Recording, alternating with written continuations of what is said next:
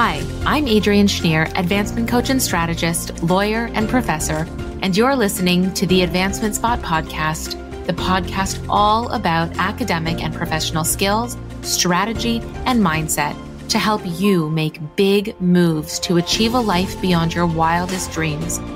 If you're looking to accomplish more and take your next steps with supportive and experience-informed strategies, look no further. Let's get started.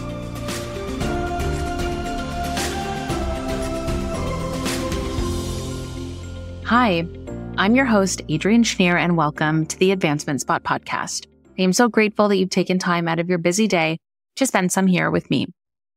Today, I'd like to talk about quitting and how we attribute significance to quitting. So I'm sure that you've heard before, winners don't quit, or you've heard somebody say, I'm no quitter, in what may be a really challenging situation that they're not pleased with, that they're struggling with, that they're having a hard time in, and they want to persevere through something hard. And what they're calling that is not quitting, or they're not sure if they want to be there, whatever that situation is. I've heard it in academia. I've heard it in work, where somebody will tell me, I'm not a quitter. And I think that that's a really interesting thing to say. I think it's a really interesting sentiment to bring, because sometimes we need to make the decision to stop doing something for our advancement. And so not every form of stopping doing something is quitting. So what I want to do today is take a really critical look at what quitting actually means, and when quitting something or making the decision to stop doing something is actually to your benefit, not your detriment.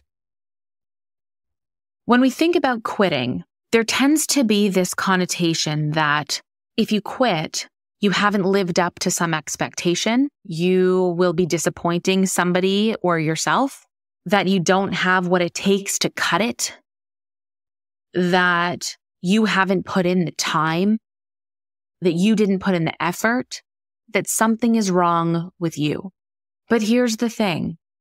What if that thing that you are thinking about quitting, or that you're talking about in such a way that, you're telling yourself or others, I'm no quitter?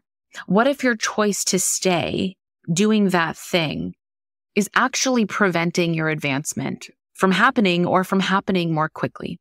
Now, I'm not suggesting at all that we shy away from challenges or that we don't deal with hard situations. We absolutely do, and we have to. That's part of our journey, is learning how to deal with those challenges, learning how to deal with really tough things. But what I want you to think about is what you're actually saying, what the meaning is behind your thought that you want to stop doing something.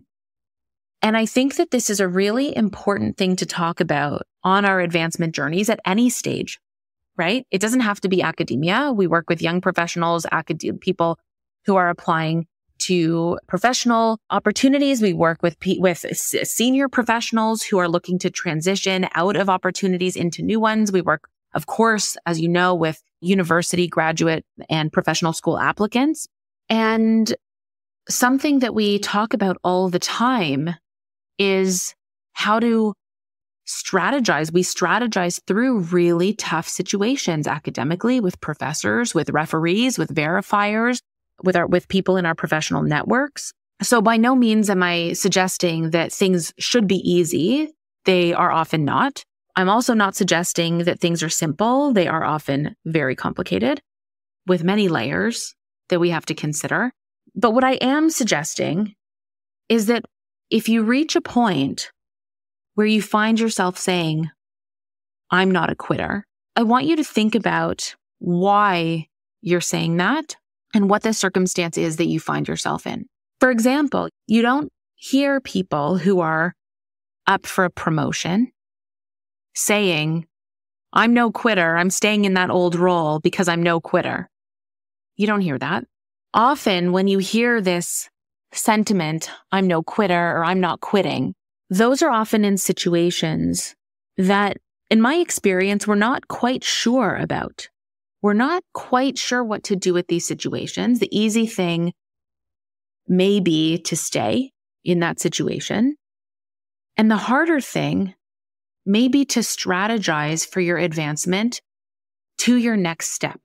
And so I want to sort of flip the script on this, thinking that quitting is bad. And I want to reframe this idea of quitting as critical analysis that you are doing of your life, of your choices, of your current circumstance, and of your next steps with intentionality and thought. Now, I also am not a fan of making rash decisions or impulsive decisions. I think that we need to think really, really carefully through decisions.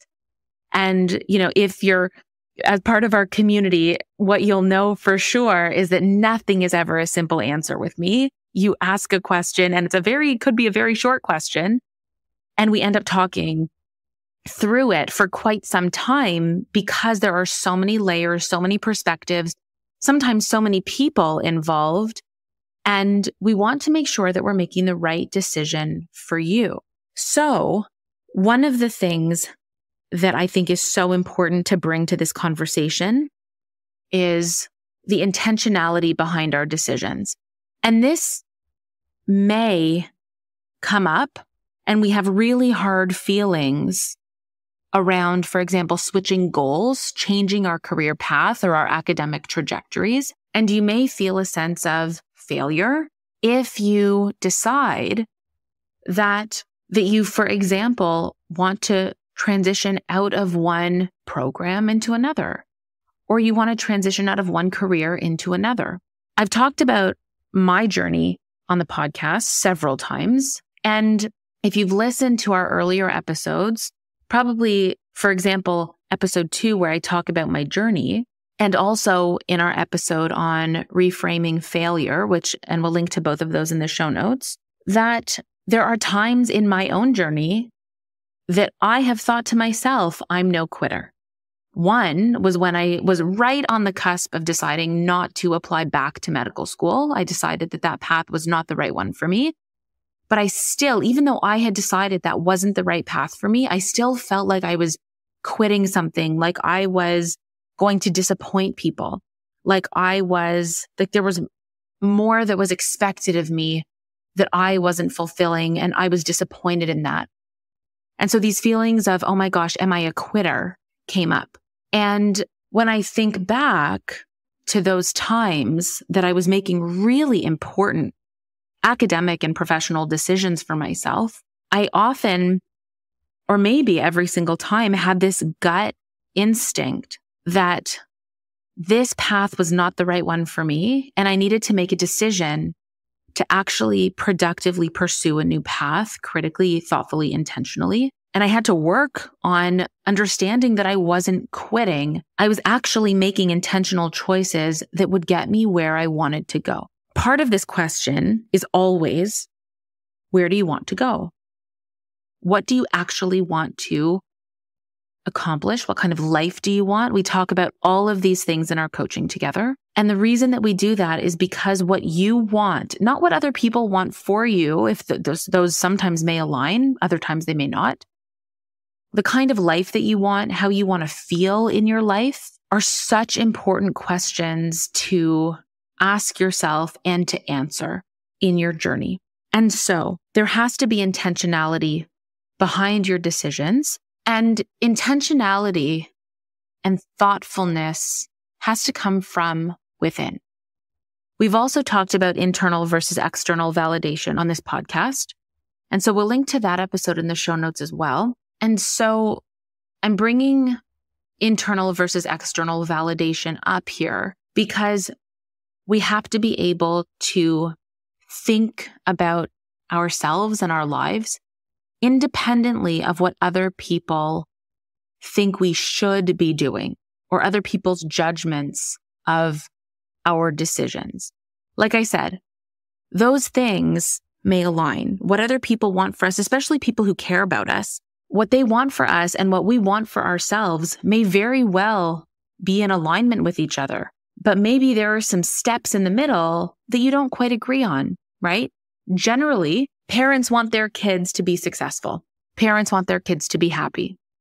And the reason I bring up parents is because clients will often say to me, well, I want this, my parents want that.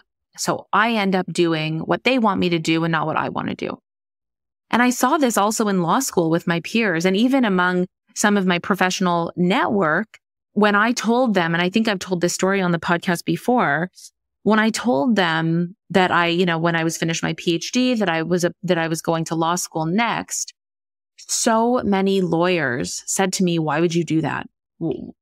Like they didn't, and where that came from was that they didn't enjoy being a lawyer. And so I would ask them, I would say, well, why, like you are a lawyer, like why are you saying that to me?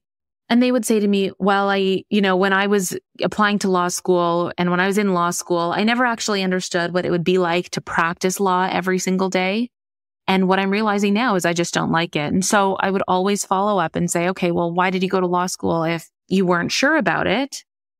And what they would tell me is, well, my parents wanted me to go. Like I've heard this so many times. And what that indicates to me is not that they didn't have support. It's not that they didn't have the ability to do what they wanted to do. It was that no one had asked them these questions of, what do you want your life to look like? How do you want to feel in your life? Who do you want to be spending your time with? What kinds of clients do you want to be spending your time with? How do you want your days to look? How do you want your evenings to look? How do you want your nights to look?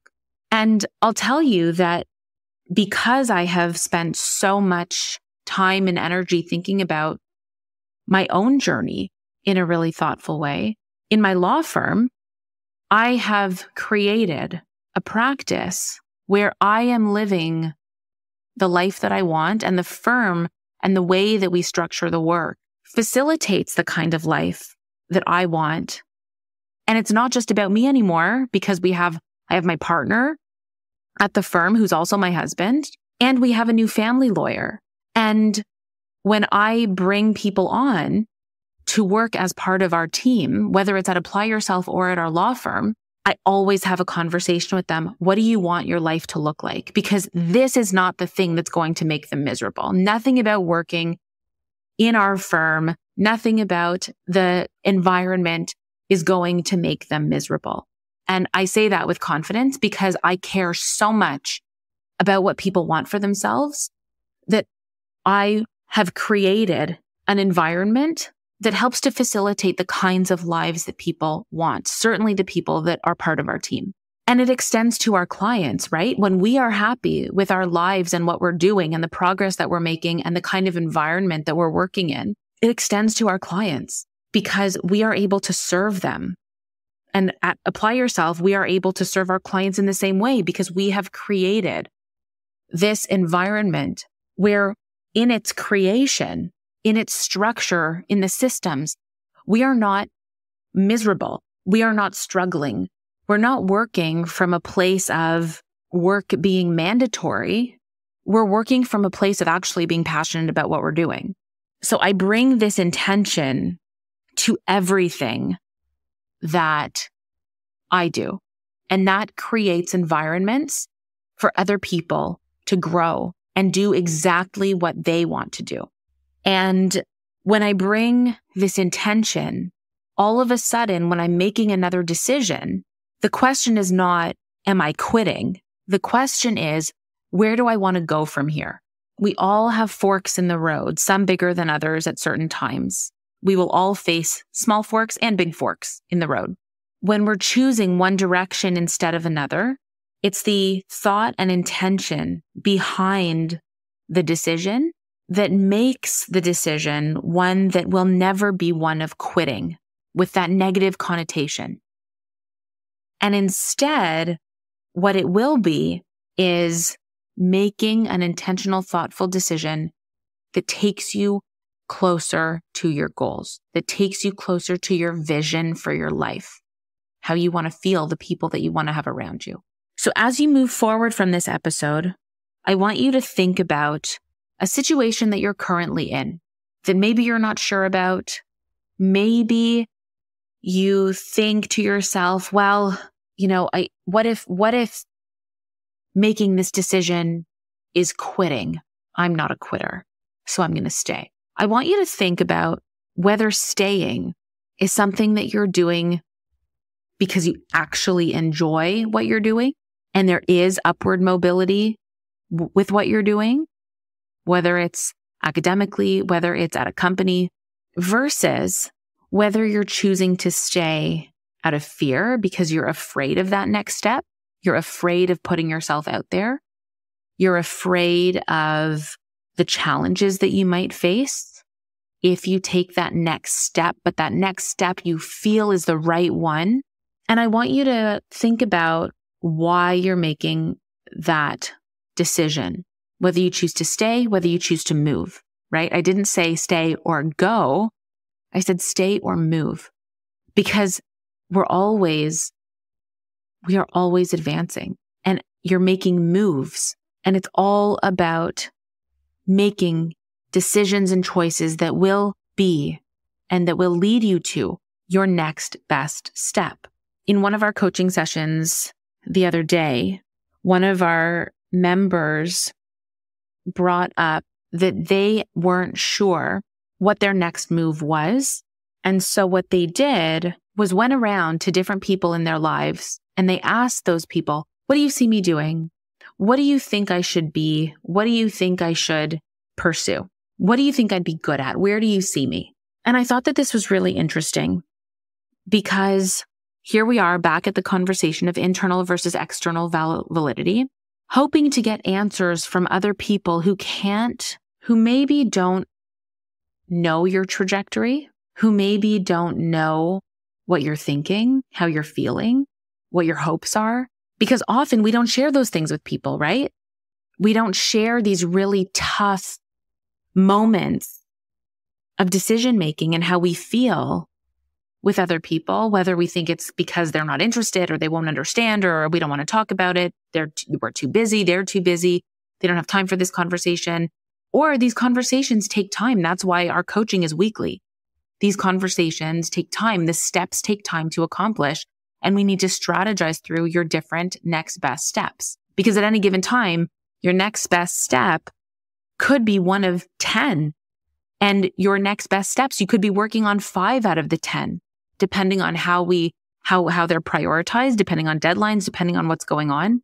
And so having this understanding that advancement takes time and that considering what our next best steps are also takes time, having one-off conversations with people who don't know how you're thinking and feeling won't actually be all that helpful, because what they could say to you is, oh, you're great at this, so you would be successful doing that. And it may be true. Maybe you are great at whatever that was, but that's not what will determine your success, because you could be great at a lot of things. And I'm sure you are. We are all great at a lot of things. We don't give ourselves credit for it, but we are. And so those conversations with people can actually take us further away or slow down our progress, because those conversations, when those people are not informed about how you're thinking, feeling over the course of time, can cause you to actually question yourself. And that's not actually necessarily a bad thing. Sometimes it causes us to have to actually critically think about what it is that we're doing, why we want to do something. But without the support and the strategy and the training on mindset, on progress, on intentional progress, what other people's beliefs are for us can make us feel insecure. And this is what I see most often, is that insecurity follows from these conversations with other people about, what do you think I should be doing? What do you think I should be doing? And I'm not talking about people who are actually in your life day to day, who understand and know truthfully what it is that you're thinking and feeling and doing. I'm talking about reaching out to maybe friends who aren't sure, not only about your trajectory and your options, but also about theirs. And so I think that it's really important that when we think about intentionality behind our decision-making, that you are developing that skill of asking yourself the right questions and really being honest with yourself. And often that can start out with a visualization exercise, which is a large part of how we start here. And your goals can change, right? That understanding that goals can change, that your trajectory can change is really important because it helps you understand that what you maybe previously thought of as quitting is actually a really intentional and great move for you. Maybe you're also afraid. Maybe you also have some fear around it. And that's okay, because if it's the right choice, we can do hard things and be fearful or scared or insecure at the same time, if it's the right move. So I want you to think of something that you're working through. I want you to think of a decision that you're making, big or small. And I want you to think to yourself, at this fork in the road or in this decision, am I quitting or am I making an intentional move? Am I making an intentional, thoughtful decision about my growth? Because what I would say is that if your next move is one that's going to take you further, then limiting yourself by staying would actually be quitting on yourself, on your future, on everything that you could have, on that life that you want so badly that you're afraid to think of it, that life that you hope for so much that you are hesitant to even think about. If that's you, I want you to send me a DM at Apply Yourself Global on Instagram, or send me an email to Adrienne at applyyourselfglobal.com, ADRIENNE at applyyourselfglobal.com.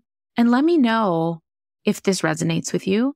And let me know what the decision is that you're working through, because I'm really interested in helping you build that life beyond your wildest dreams. And first, we have to call it like it is. We have to name it, and then we have to work for it and strategize through it. Thank you so much for joining me today, and we'll see you next time.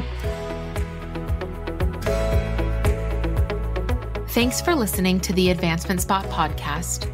If you heard something today that helped you get one step closer to achieving the amazing life you want, and you'd like to learn more about working with me, I'd love to hop on a call with you to see how we can help you.